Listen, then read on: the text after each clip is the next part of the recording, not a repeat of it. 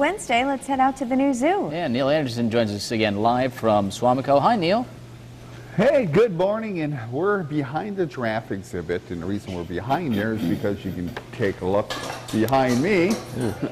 we are moving our albino alligator, you know, and you just gotta hate those things that are hanging like that. Yeah. Take a look. Here's our albino alligator, and this is Lucky. Lucky's about 9 years old. You know, he came to the zoo about 4 years ago. This is the first time that he had an opportunity to spend the winter down in the giraffe exhibit, or I shouldn't say in the giraffe, but behind the giraffe exhibit.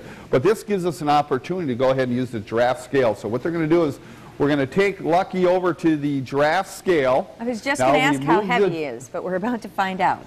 Oh, you know what? And we haven't weighed him. It's been quite a while, so we're really not sure.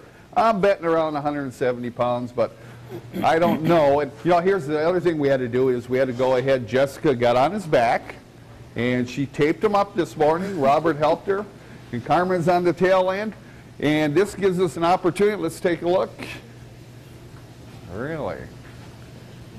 85 pounds. Huh. Whoa, boy, I was close. Yeah, I wasn't in the ballpark.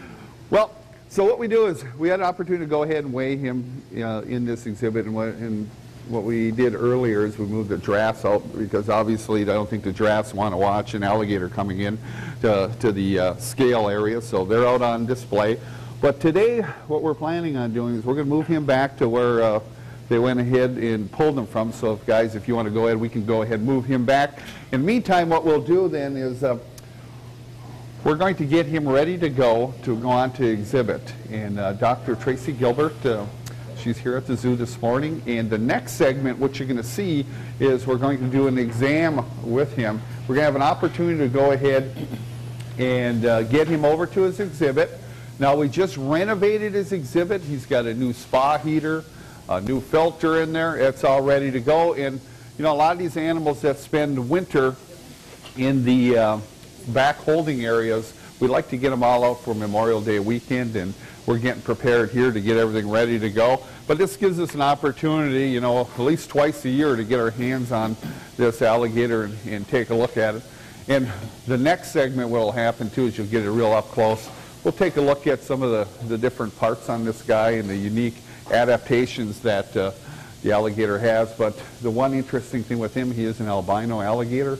You know, there's only about 30 of them in the world. So if you get an opportunity to come out to the zoo, you'll get a chance to see Lucky, and you might get lucky if you get a chance to take a look at him, because Cajun folklore says that if you take a look at an albino alligator, look at his eyes, you'll have good luck for the whole year. Yeah, so make sure you make a trip out to the zoo, and he'll be on exhibit today. Okay, thanks, Neil. We'll check back with you next hour. Hey, sounds good.